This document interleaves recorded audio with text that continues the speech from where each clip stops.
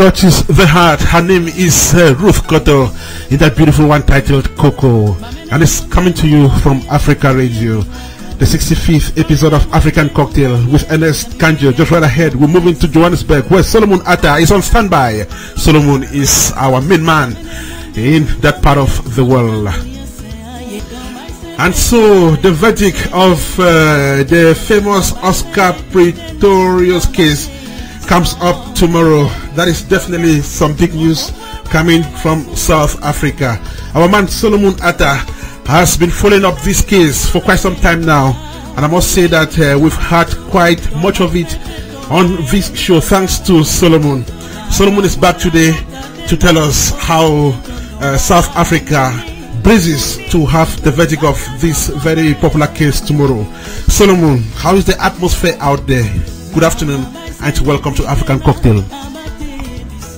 Good afternoon to you, Ernest. Good evening. It's now 5:30, 17 hours 30 in Johannesburg, the city of gold. Ernest, the news media is abuzz with the verdict expected of the Oscar Pretorius trial that I've reported on since March 2014.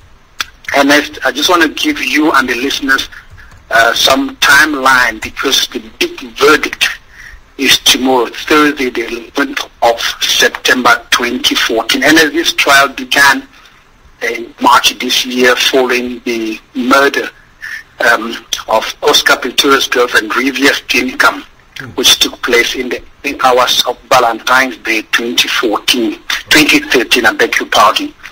So I'm just going to read out just give you and the listeners some timelines. On August the 19th, the day which Rivia Steenkamp 10:30, Pretorius appeared in court in the Pretoria Magistrate Court to have the state indictment served on him. He was charged with premeditated murder and violation of the Firearms Control Act of South Africa, accompanying the indictment list of 100 possible witnesses. February 14, the anniversary of Steenkamp's death, Pretorius posted a tribute to her on his official website. No words can absolutely or adequately capture my feelings about the devastating accident that has caused such a headache for everyone who truly loved.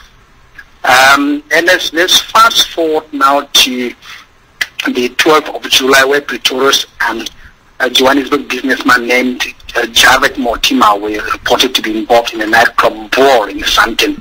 13th of July, Pretorius posted a number of pictures on Twitter, and then on the 7th of August, the state and the defense present their closing argument. Both on Pretorius and Steenkamp's father made a debut appearance at the court twice. This was their first time that the parents of both the accused and the deceased person, Rivia Steenkamp, made their appearance in court. And then Barry Road, which the state, the defense for the accused person, the athlete, certain evidence that they submitted in court, and that it was crucial that they should have considered order. Say the court had ignored certain crucial matters in the trial.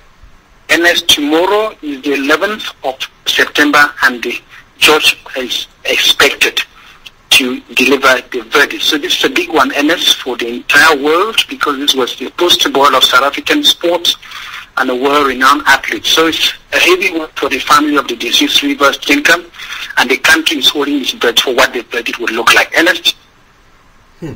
Solomon, that's some very interesting news coming from South Africa there. So what is the weather out there today, Solomon? The weather is fine. We had a wonderful day. September now, so we're out of winter.